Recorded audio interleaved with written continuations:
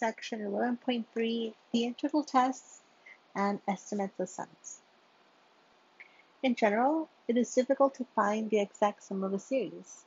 We often are able to accomplish this for some geometric series because they're relatively simple, like the examples we saw in the previous sections. But usually it isn't easy to discover such formula. Therefore, the next sections we develop several tests that enable us to determine whether a series is convergent, divergent, or divergent without explicitly finding its sum. Let's begin with the integral test. The integral test reads, suppose f is continuous, positive, and a decreasing function on the interval from 1 to infinity. Let an equal f of n, then the series sigma from n equals 1 to infinity of an is convergent if and only if the improper integral of 1 to infinity of f of x dx is convergent. In other words, 1. If the integral from 1 to infinity is convergent, then its sum is convergent. And similarly, if the integral from 1 to infinity of f of x dx is divergent, then so it's the sum. Let's go ahead and do an example. For this one, we're going to apply the integral test. So again, we have to change this to a function. All that means in practice is we change our variable from an n to an x. So we have our limit as,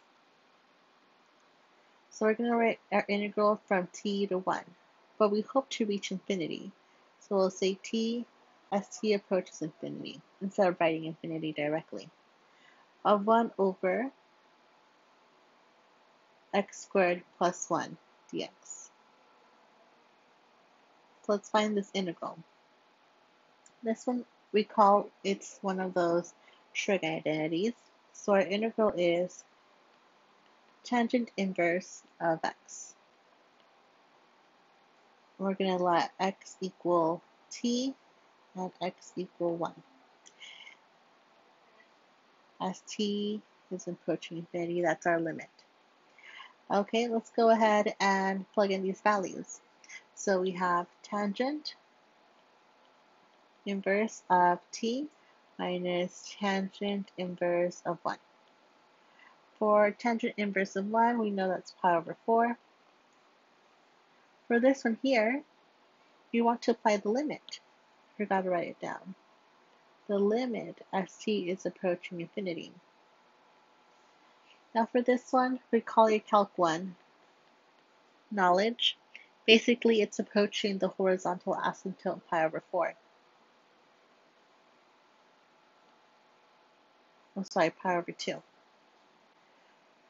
So we're left with pi over 2 minus pi over 4, which gives us, once we get a common denominator, pi over 4. Because we're able to reach an answer, then it's approaching a value. Therefore, it's convergent. So by the integral test,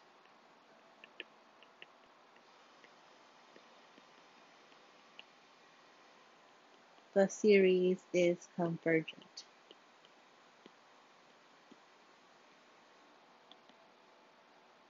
All right, next problem.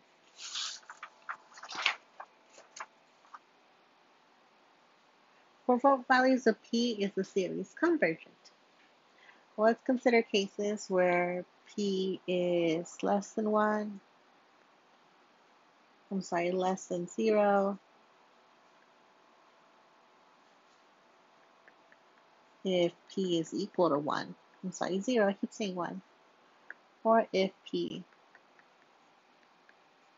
is greater than 0. Now p is your exponent. Alright, so if p is less than 0, we're going to have a negative.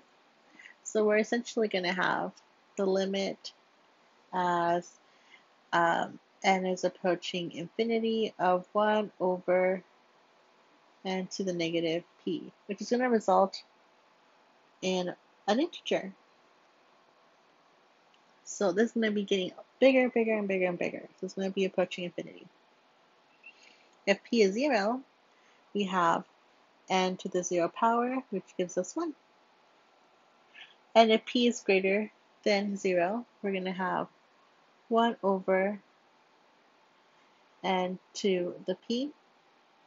So we know that's going to be continuous, positive, and decreasing. It's going to be approaching some value. If it were just an x, then maybe it would be something like 0.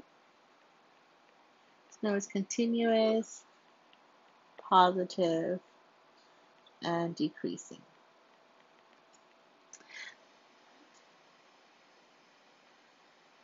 So we can come up with the conclusion that as the integral from 1 to infinity of 1 over x to the p converges,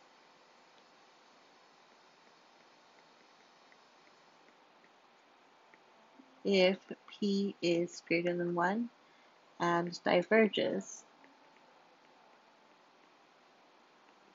if p is less than or equal to 1. Now, these three cases lead us to our conclusion, which is called the p-series. So our example is actually the thought process behind this theorem. The p-series, the sum of from 1 to, let me start again.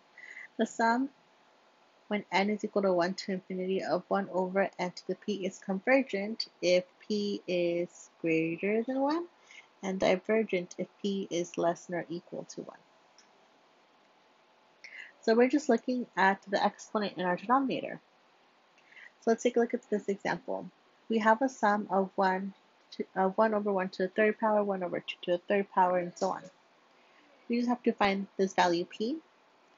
In this case, our p is 3. And since 3 is greater than 1, by theorem above, we can say that it's convergent. Next problem. Our exponent is a rational exponent. So our p is the cube root, or a 1/3 exponent. 1/3 is less than 1, therefore it's divergent. Pretty straightforward. P series is very helpful. But not all series fall under this p series veil. One more example. Determine whether the series converges or diverges. So let's use the integral test from the beginning of the section. If the limit as t is approaching infinity from t to 1 of the ln of x over x dx, if we integrate, we're left with ln of x squared over 2.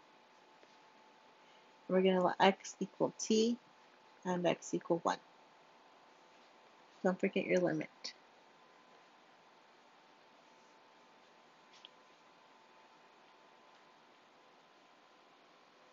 Alright,